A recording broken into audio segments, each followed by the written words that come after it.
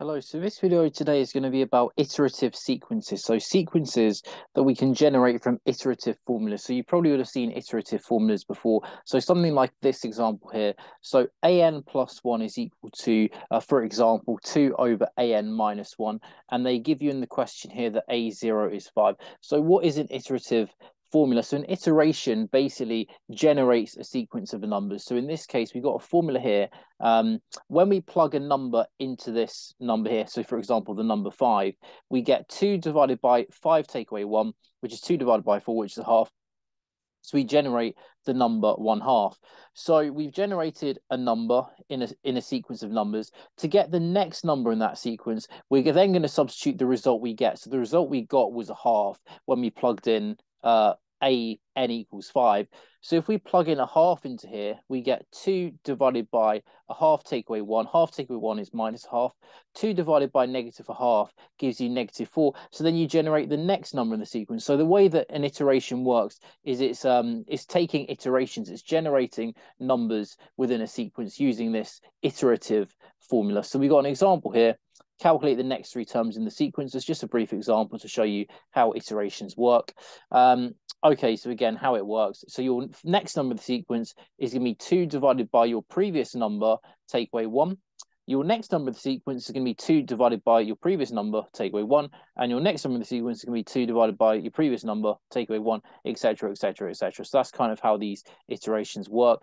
You get a number, you generate a number from the formula, plug that back into your formula, generate a new number, plug that back into your formula. It could be any formula you like as well. So, I mean, let me just write up another brief example. So example number 2 could be something like an plus 1 equals an take away 2. Could be something like an plus 1 equals 3 times by an squared plus 7. Anything like that where you've got the previous number, you plug that into this formula, and that generates your next number, an plus 1, your next number of the sequence. And again, this a subscript n notation just means, yeah, the numbers in the sequence. So a sequence, for example, a0, a1, a2, a3. So these a values are just the numbers in the sequence. A0 is the first term, A1's the second one, A2's the third one, A3's the fourth one, and so on and so on. So it's just generating a sequence of numbers. So going back to this first example, so we're just going to look at this first example today, calculate the next 3 terms in the sequence. So to do this, remember our first term in the question told us that it was the number 5. So a0 equals 5. So we're just going to plug that into the formula. We get 2 divided by a0, take away 1. So 2 divided by 4, which is going to give you a half. So we get a half there. Then our next number of the sequence, again, using the same formula. So 2 divided by a1, take away 1. A1's a half. So we get 2 divided by a half, take away 1, just 2 over negative half. How many halves go into 2? That's 4, but you've got the negative sign there, so we get negative 4. So that's our next number of the sequence. And then our third number, 2 divided by negative 4, negative 1.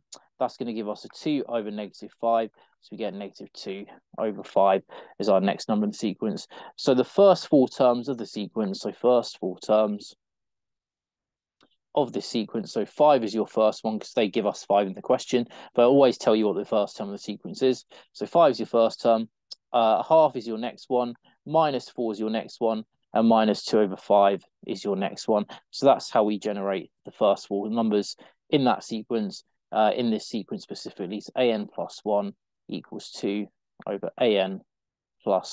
minus 1, starting with an a0 value of 5.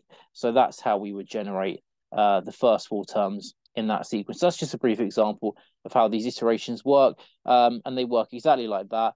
You have a number, plug it into your formula, you get the next number of the sequence, then use that next number to plug into the formula again to get your next number of the sequence. It's just generating sequences of numbers.